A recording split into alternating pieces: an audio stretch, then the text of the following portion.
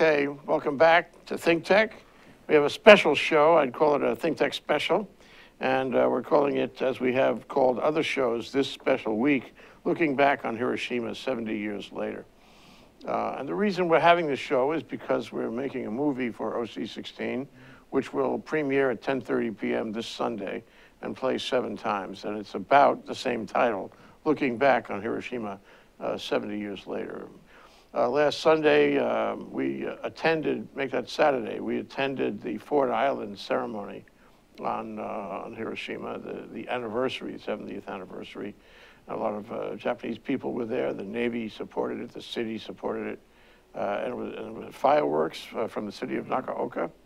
It was very, very interesting. And we thought, you know, that was a public relations thing for the Navy and the city.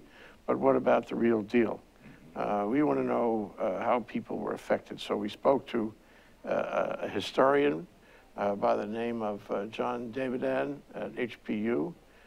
We spoke to a physicist, a scientist, about how nuclear energy and fission and weapons work. And now we want to talk to somebody who has plenty of time in Japan, and that's Roy Kodani. Roy, thank you for coming on the show. Thank you for inviting me. And I do go to Japan quite often, about 4 times a year on business. And so I've had a chance, and I've gone over 20, 25 years to Japan. So I've had the opportunity of talking to Japanese about this matter. Yeah. Yeah, and Roy is the host of Life in the Law, which plays every Wednesday at 1 o'clock, 1 to 2. So that makes him an old pro at ThinkTech. Thank you very much. I try my best, Jay. So yeah, I mean, I knew that from years ago that you spent a lot of time in Japan, and that you had a special affinity for the culture in Japan, and I wanted to get your thoughts on exactly how people react today, 70 years later, because what happened was really devastating, and a lot of people killed, but more than that, it was frightening. And it was traumatic for the whole society that this should happen, and all those people were killed and maimed. So here we are, and you've seen it, and you've talked to them, and I have some questions for you. How do they think about this now? Is this a big thing in Japanese parlance? Is it a big thing in their way of looking at themselves as a kind of an identity matter? Do they think about it, talk about it? And if so, what do they think and talk about? Jay, the answer to your question is basically a generational question. Yeah. And I divide the generations into first the elders who actually experienced war, and then you have those who are now maybe in the 50s and 60s. Then you have the next generation, 30s and 40s. And then the last generation that I refer to would be the younger people who has no clue as to what really happened in Hiroshima and Nagasaki. Now, I'm going to concentrate more on the elders who had actual experience with the bombing of Hiroshima and Nagasaki. And before I go on, I should say to you that my father's side of the family comes from Hiroshima. And ironically, they were close to where the center of the bomb fell. And so I have had a good chance to talk to relatives and friends in Hiroshima and Nagasaki, because I have friends and clients in Nagasaki. Now, concentrating on the elders who really experienced war, they tell me, first of all, they are grateful to the United States for what the United States did for Japan after the war. You know, they were very generous and kind. They said no other nation in the world and in history, when you defeat an enemy, you take good care of the enemy. So they're grateful for that. But they also say,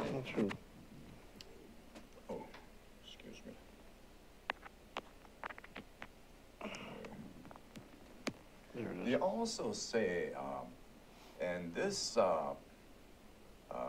is usually after a few drinks of sake when they've become more liberal in whatever it is discussed with me. They say that the dropping of the bomb at Hiroshima and Nagasaki was a justification for two things. They say it was a justification for the bombing of Pearl Harbor. And they say that it was also justified because this was a faster way of ending the war.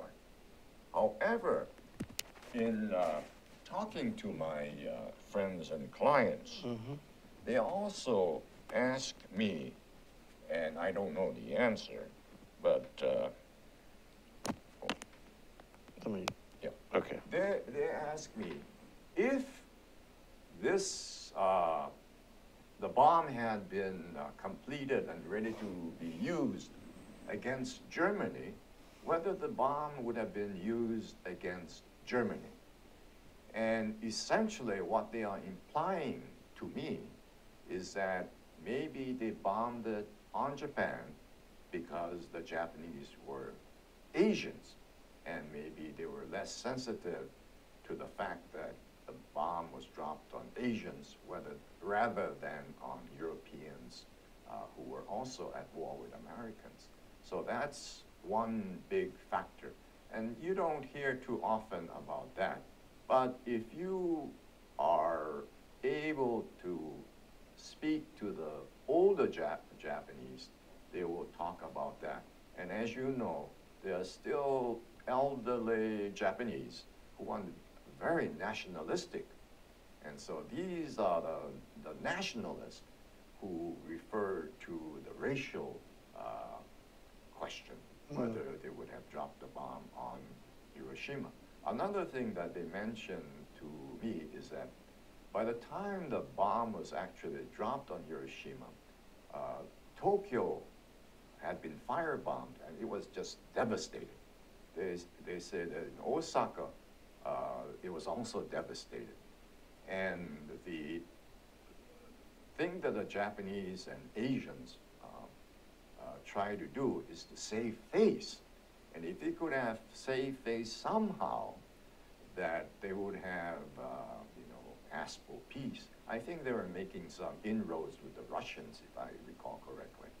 But the Russians did not open themselves to negotiation for peace, and so the bombs were dropped. And but they say by August of 1945, Japan was devastated. It's interesting that a couple of days ago we had John David, an historian, and he talked about the Potsdam Agreement, which was a very short time before August of 1945, where the Allied powers agreed that nobody would negotiate with Japan, that there had to be an unconditional surrender, and nobody could break ranks on that. And that's, according to his view of the history of it, that's the reason that the U.S. actually rebuffed possible negotiation of a peace, because they were not authorized by virtue of that agreement, that solidarity agreement, to cut a separate deal except for an unconditional surrender. And that somehow played in all of this, in Truman's decision, I think. Well, again, I'm repeating myself, but I think Japan was ready to call for peace before the bomb was dropped. Yeah, well, 220,000 people were killed in the firebombing of Tokyo. That was really bad. Correct. Yeah. And I know and still talk to some of the people who lived in Tokyo. And I remember once when I was in Ginza, and my client stepped out with me and said, Kodani-san, all of this in 1945 was just black. Said, no building was Leveled. leveled, and hardly any building was standing. The building that was standing was that insurance company where MacArthur had his headquarters. I think one thing that the Americans did correctly was to keep the emperor in his position, because the Japanese in 1945 were very loyal to the emperor. And the fact that the Americans, or MacArthur, kept the emperor made it easier for the rest of Japan to follow and become the nation that it was to become later. Yeah. What's interesting, too, is that the emperor favored peace. He favored a surrender, and I don't know exactly what the mechanics were there at the end after August 6th, but I think what happened is that he was the one, it was by virtue of his leadership that Japan surrendered. Right. And that if he hadn't been involved in those discussions, it might not have surrendered, right. even after the atomic attacks. Right. That's the good and the bad of the imperial family, I guess. Yeah. So, I mean, I'm sure that ultimately MacArthur became aware of that, and it played in the post-war process that you spoke of, right. which, I mean, I agree was really special, and it is special today, 70 years later, and it was interesting that the way the Navy, the U.S. Navy, characterized this celebration last weekend is 70 years of peace. Well, of course there'd be 70 years of peace. Japan is one of our closest allies ever. And so why would you even, suggest that there was an alternative to 70 years of peace? We've been not only peaceful, we've been lovingly peaceful with Japan for all these 70 years. Yeah. The only regret, I think, that I may have is the people of Okinawa. Mm. The people of Okinawa suffered the Battle of Okinawa, and then the Americans still have a base there. The Okinawans don't want a military base there, and the Japanese government itself sometimes do not treat the Okinawans as I think they ought to, and for the sake of national and international security, the American military base is maintained there, but that's another issue. Yeah. Is it? I mean, I wonder if the whole Hiroshima chapter somehow affects the way people in Okinawa feel about military bases. Remember, they didn't much like the American military, and maybe that's a symbolic thing for them now, 70 years later. It could be. I don't think that they think like that. I think their principal concern is, all the noise, the pollution, the taking of Okinawan land, and there's some criminal activities that go on, and that happens in any community anywhere, but it's aggravated by the fact that it happens to be Americans. The fact that Hiroshima happened but I have not really experienced any kind of emotional reaction by Okinawans and say, it's the bombing of Hiroshima is causing us any special grief. Yeah. Well, it's been 70 years, and I want to ask you about the other generations too, but it's been 70 years. Do you find there's a dynamic here? In other words, the feelings that people had, this generation, the elders, feelings they had right after the war have changed, or is it static and they just feel the same way they did before? My take on this, your question, is this. The nationalists are very fervent. Whatever happened, whatever happens, and whatever will happen, they are so steadfast in their thinking that it's like any other group of people. They're not going to change their thinking. But the bulk of the Japanese people are truly grateful for the Americans, and the fact that the United States has had a national security cover for Japan. The budget for the Japanese have slowly increased, but until recently, the money spent for military wasn't that great because of its alliance with the United States. Mm-hmm. One more thing on that point I would like to interject is this.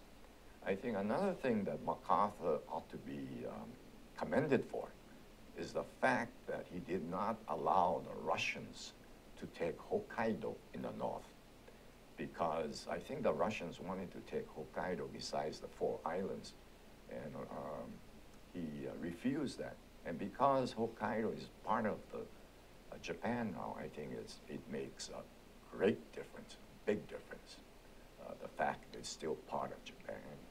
Yeah. Well, we had a different world today. Yeah. If he had let, MacArthur had some vision about this, for sure. Another thing that I should mention is this. I forgot if it was Secretary of War Stimson or someone else, but one of the Americans had gone to Kyoto before the war, and I believe the American military policymakers said, let's bomb Kyoto. And because I think it was Stimson, he said, no, Kyoto has a lot of temples and cultural centers, so let's not bomb Kyoto. And I think, and I've said this to people from Kyoto, you should thank the family of Mr. Stimson or whoever it was for not bombing Kyoto. If Kyoto had been bombed and destroyed like Osaka or any other major, or like even Tokyo, Kyoto would not be the city it is now. Yeah. So I think in that part, the Japanese should be grateful. Yeah. There's a great amount of art and culture in Right. Kyoto.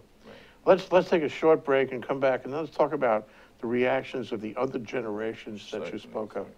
That's Roy Kodani. He is our host on Life in the Law, Wednesday 1 to 2. But today he's my guest as we talk about looking back on Hiroshima 70 years later. We'll be right back.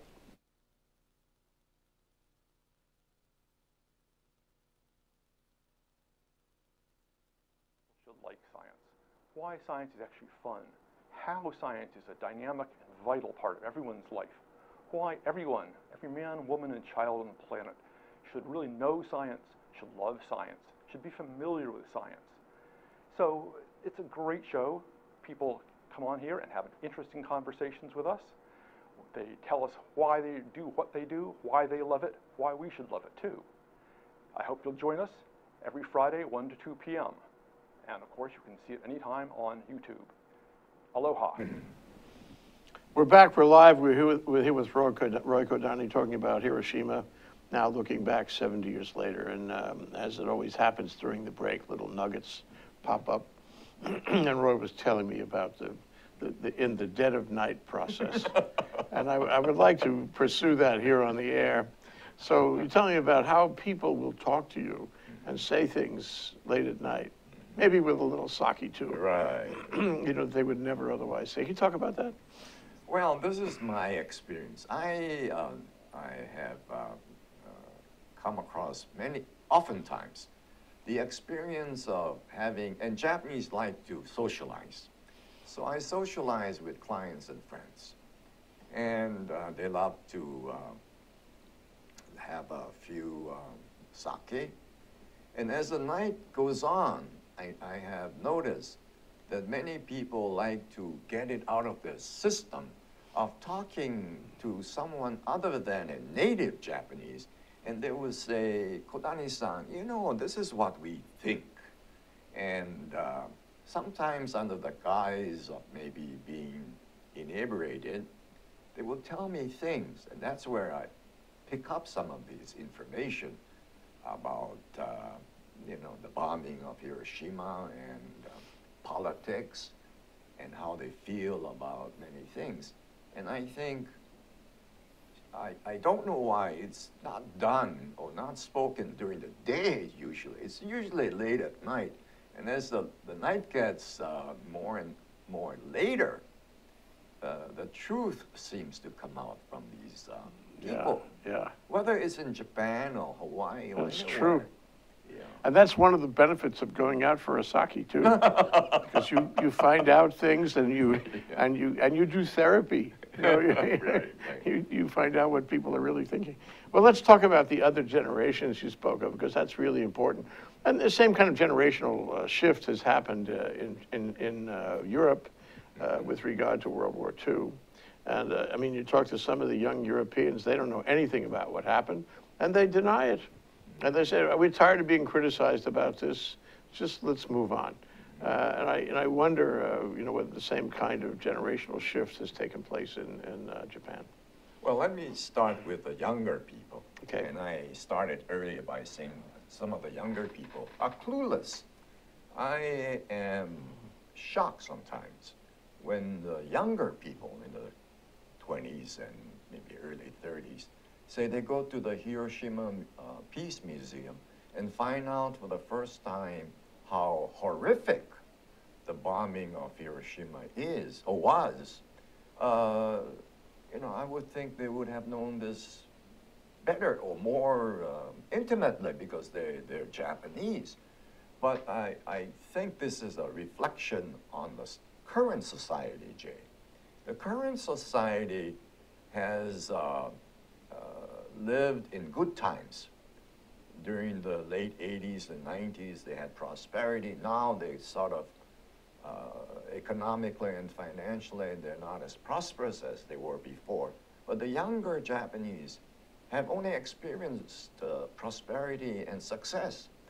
Those who are older have also have experienced good times. And so when it comes to unpleasant things, they don't think about it much, or they don't want to think about it much. And so we're left with the people in the 50s who may have remembered or may remember, and then the elders. But the younger people, it's a different society now in Japan. And You know, I think people don't realize that there are these, it's not a generation, it's 2 or 3 generations, but the country changes. It's like when the Japanese immigrants came to Hawaii, they left a country that was the Japan of the times, say 1900, whatever year it was. If you look 100 and some odd years later, it's not the same country. Everything has changed. You know, and I suppose they might remember, if they had institutional memory over 100 years, they said, gee, life was tough when I left in the year 1900. But it's not tough now. It's pretty good. So you don't realize, the same thing in Europe, exactly the same thing. You know, immigrants came and life was awful in Eastern Europe and back in 1900. You go back there now, no, it's modern day, you know, not so tough. And I think we need to recognize that. Jay, that's a good observation, because I'll tell you, this is also quite ironic. Many of the values of the local Japanese, the first generation are gone. Second, maybe there's some left. Third, fourth generation, the values are really what we call the Meiji generation. It's the old Japanese values in the late 19th century, early 20th century. And so when some of these values are made apparent to the Japanese in Japan, they think it's sort of, you know, it's amusing to them that there's still left in this world a residue of the Meiji generation Japanese. Right. And the words spoken here in Hawaii sometimes are no longer spoken in Japan. And so you're very correct. I mean, the Japan itself has changed, but what values that were brought by the immigrants have remained in Hawaii. And it's like, I always think of Appalachia, you know. It's fossilized in Hawaii, the Japanese values. So Locked in amber. right, and forever. Yeah, right, that's true. You don't change it so quick. It's not that, for example, a Japanese family goes back to Japan now, they're not going to change the way, you know, they are, or they've carried down the culture. They're not going to change it. It's interesting, but it isn't a change effect. And so the same thing in Europe. Right. So anyway, you were talking about other generations. Well, the other generations are, you know, say the 50s and 60s and those who are ready to retire. this is the dilemma, I think. Everyone in the world, I believe, wants peace. They want prosperity. They want the so-called good life. And they're, as I said earlier, they're thankful for America for part of that peace and prosperity. At the same time, when these anniversaries come up annually, they have this unpleasant memory or things told to them about the war. And as I said, the younger people don't want to even talk about it. And the 50s and 60s who are about to retire, it's still with them. And so I think it's part of a changing society in Japan. And they're caught between memories of the old and the current economic and social life in Japan. Yeah. But we always, just an observation, we always have to remember the past so that we don't wind up reliving it. George Santayana, I wasn't the first one thought of that. But we can't, for people who are in that generation who want to look forward and forget about the old, can't afford to do that. This is not a good thing. Otherwise you wind up repeating it. And in the case of Hiroshima, repeating Hiroshima it's untenable, completely untenable from every point of view. And so this kind of event, which was so disastrous, that makes it more necessary that we remember it, because the more we remember it, the less likely it'll be repeated. Correct. Yeah. Okay, well, more things. Okay, now, Japan, ironically, goes into nuclear reactors for energy, and it has one of the highest concentrations of nuclear reactors in the world, which is really odd considering that, with MacArthur, the Constitution that followed the peace excluded nuclear weapons or the buildup of, heavy armaments. I don't remember exactly what it said. But now, at the same moment, Japan has grown its nuclear reactor, the number of nuclear reactors around the country. Despite that, I mean, how do people in Japan reconcile that? We had a bad experience. Now we're doing it more. Jay, I talked about this with friends and relatives and members. They say they are really caught between the rock and the hard place because they don't want to use fossil fuel because it affects the environment. And the other problem that they are becoming more cognitive of is the fact that oil from the Arabian states coming across the Indian Ocean to Japan is becoming a hazard because of the Chinese expansion of power. So they can't afford to continue to have this pipeline of oil. Now, besides fossil fuel, what other alternative do they have for energy?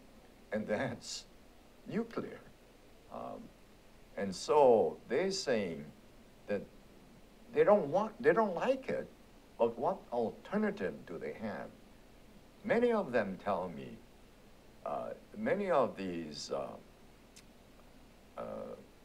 energy sources is run by private companies. It's like any other, like Hawaiian Electric. Yeah, utility companies, which are private companies.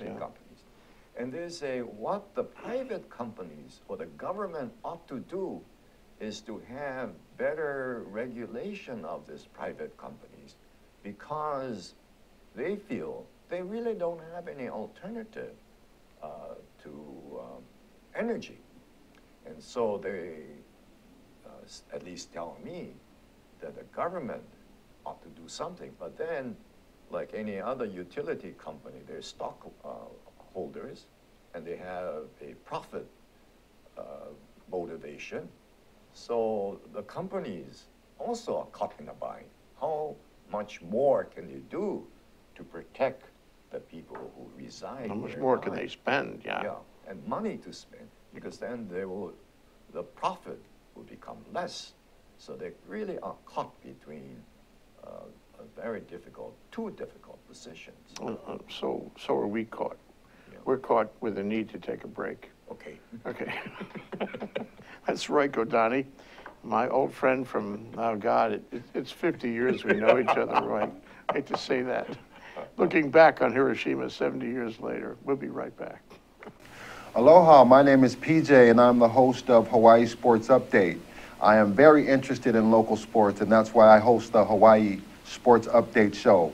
I bring in guests from Hawaii, I bring in guests from UH, I bring in guests from the community, I bring in big names, I bring in small names, I bring in all names that are community related and doing positive things, sports related in the community. Come join me every Tuesday at 1 p.m. here on Hawaii Sports Update. You can also join me on my golf tournament, the first annual PJ Sports Radio Show golf tournament. It's going to be held at Coral Creek. For any information, go to ThinkTech Hawaii, INC, and friend us. The PayPal and a summary of the event will be right there available for you. And don't forget to tweet us. Okay, we're back. We're live. We're here with Roy Kodani, looking back on Hiroshima 70 years later. During the break, we were also looking back on our time taking the bar exam within a few years of each other in the 60s. And that. And looking back on that, too.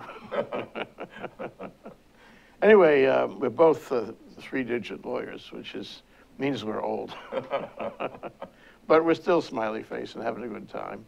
So, yeah, I wanted to get your feeling. So Fukushima was, I don't think the world fully realized how much nuclear energy was going on in Japan and how comfortable the Japanese were in using it and developing it. And it's a high-tech thing, and they used their technology to make it work, and it was working very well. But then it's like, whoops, maybe not so well. And I'm sure a lot of people in Japan had to be saying, you know, we shouldn't have done this. Now we got burned twice already by nuclear energy. Did you find that at all? Before we go on, another interesting thing about our family. My father's side is from Hiroshima. My mother's side is from Fukushima. And so... No, really? Oh, yeah. gee whiz. So we were sort of double whammied recently. Yeah. But this is the situation, not the dilemma necessarily, situation. Many of the people in Fukushima wanted that power plant because it provided jobs. But the problem with the after effect of what happened after the tsunami was that it wasn't constructed or regulated or administered with high standards. And they, of course, at that time, they didn't realize it, that it wasn't a high standard plant. It was after the problem that they realized it. And my take on this is, I do not know why. Maybe it's faith, maybe pride again. But I think when that problem started, they should have called the American experts to come in. Who helped them with the plant in the first place, wasn't it? Right, right. And to say, you know, we got some problems. Could you give us a hand here? But for maybe, I think it's pride. I don't know what else I could think of. That they didn't call the Americans. And by the time the first or whatever, and the second, and I think there were 4, not plants, but 4, whatever it is, it was too late. And so, you know, I see whether the Tokyo government is saying it's now safe to return, but the people who live close to that power plant is saying, no, it's not safe. We have our own measurement, and it shows that it's still contaminated. We don't want to go back. And so what do? You know, and then there's the cleanup and all that contaminated soil and whatever. I understand it's placed somewhere nearby, and contamination from radiation continues for hundreds of years.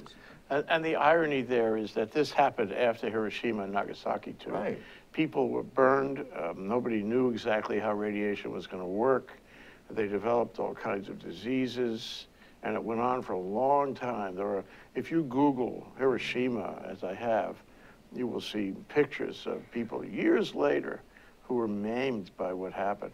And I'm sure this was an image that came into the minds of people after Fukushima, that, oh no, we're going to have this again. We don't want to be anywhere near this, or the soil, or the water, or any of it, because the same thing that happened in 1945 will happen to us again.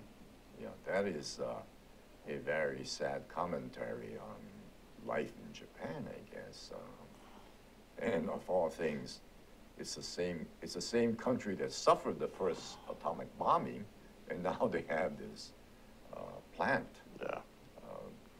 So how does this affect, maybe we don't have an answer on this yet, but how does this affect nuclear energy in Japan? I mean, it's a scorcher, what happened in Fukushima.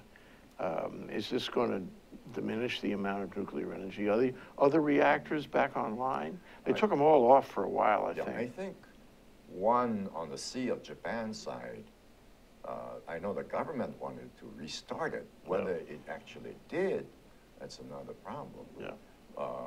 Not a problem, another issue. But as I started earlier, Jay, what alternative do you have for energy in Japan? Not fossil fuel.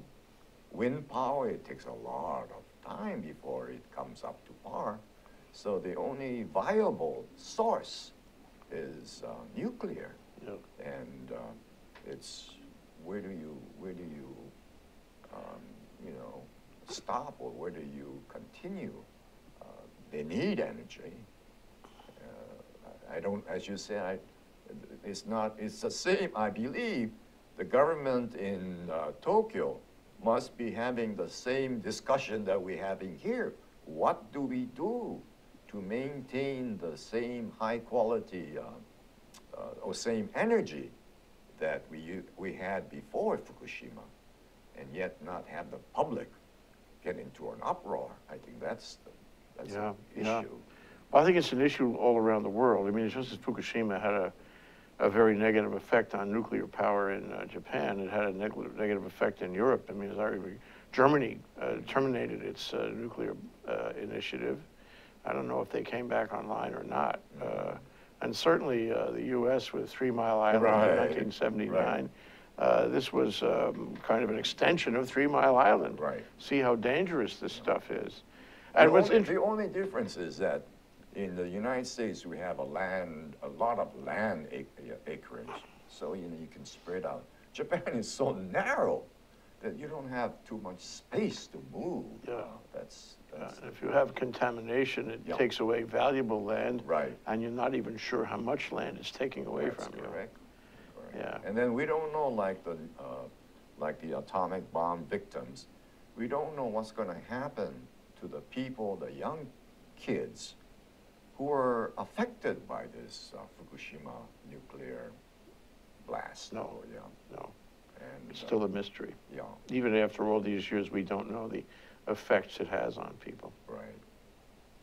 Well, I'm sure it'll be considered carefully.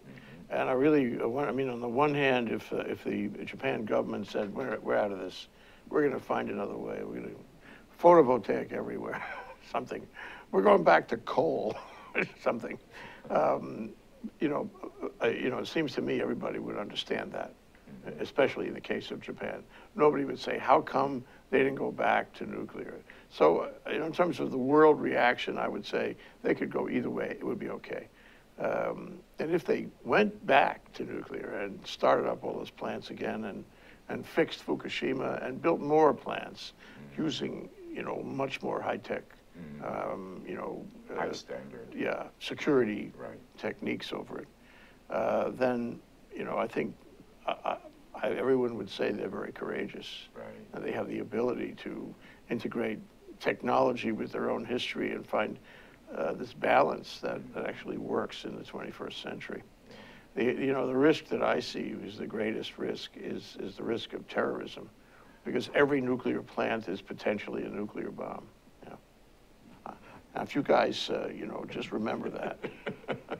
No, on that point too, if I may say, I am deeply concerned of the Americans and like the Russians, I understand, after the fall of the USSR, there are many nuclear weapons floating around in the world. And now with all these terrorists, that is my greatest fear. When will they be used? And it's very scary. So what this teaches us, and probably the people in Tokyo who are having this conversation probably factor it in also, is that maintaining and controlling any nuclear reactor now is maybe more complex than they thought, Right. and more expensive. Not only do you have to have the systems that will make sure it doesn't, do anything bad on its own, but you have to have the security to make sure that nobody else does anything bad to Right. it. So it makes it more expensive. Maybe it's still a bargain though, because nuclear power is real cheap. Okay. Question. Would you think, the Japanese ever build a nuclear bomb? The answer, from my talking to people,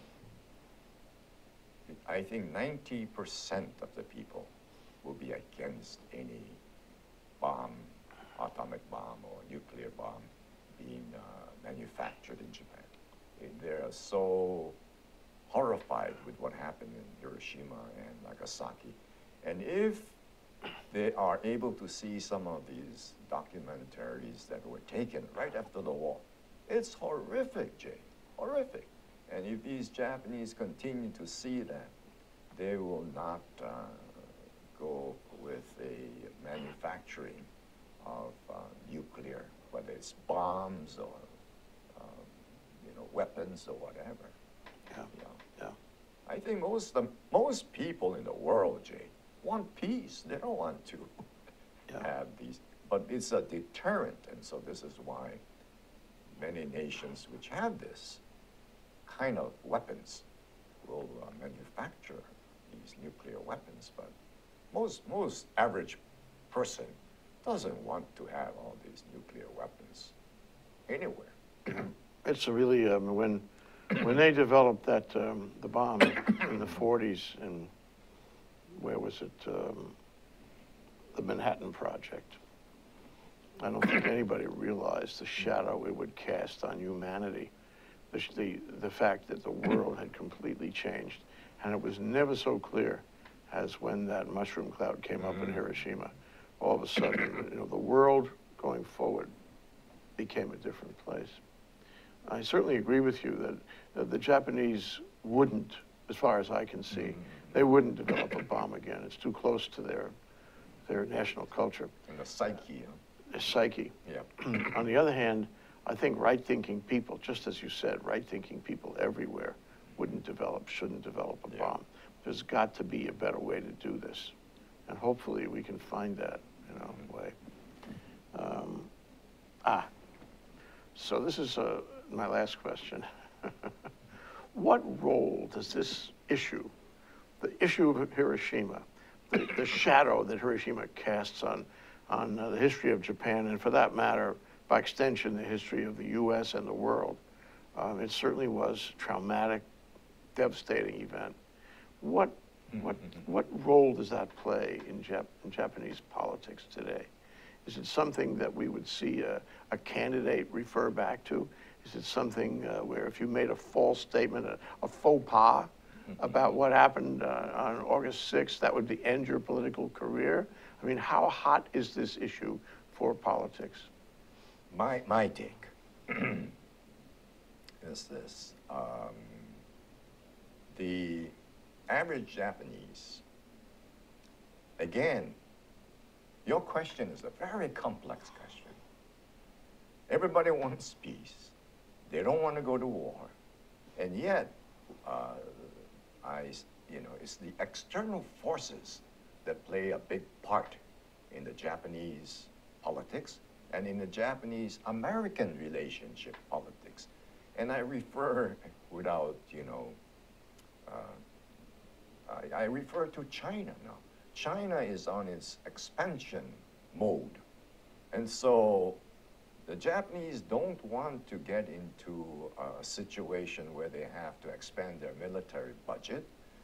And obviously, America doesn't want to spend its money and budget in increasing its military forces in the Far East.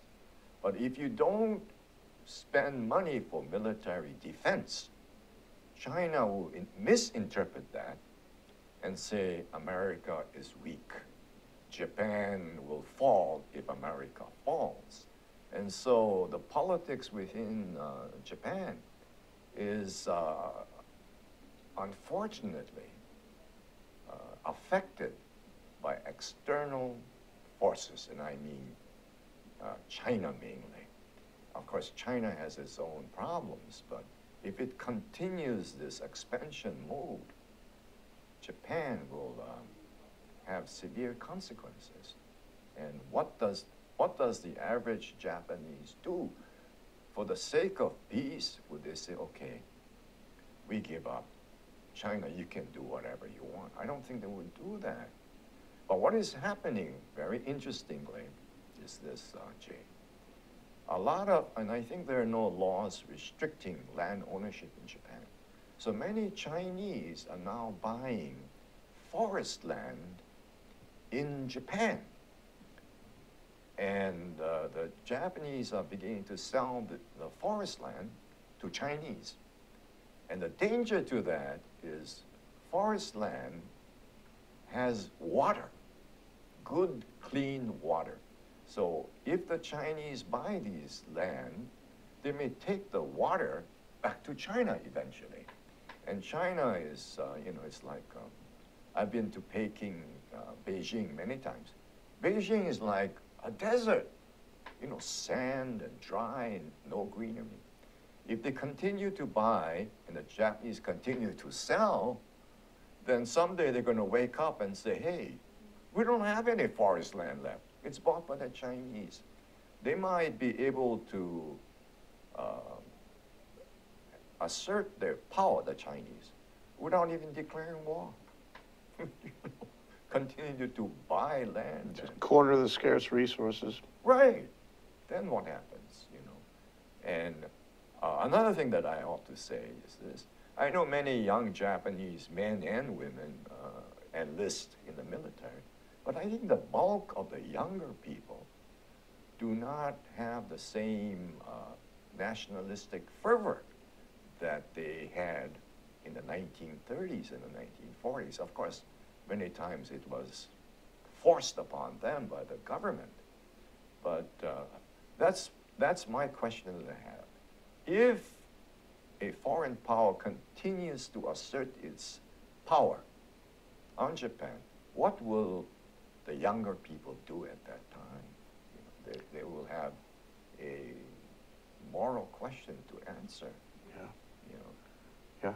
It's especially poignant there in Japan. Other places, it exists in similar fashion. Well, I think we've touched on some really important things, Roy. Thank you for asking me to be your guest this afternoon. Yeah, thanks for coming down. Oh, thank you very Thanks much. for all the thoughtful comments, Roy. Yeah, thank you.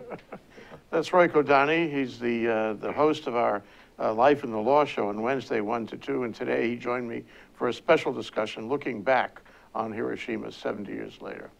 Thank you so much.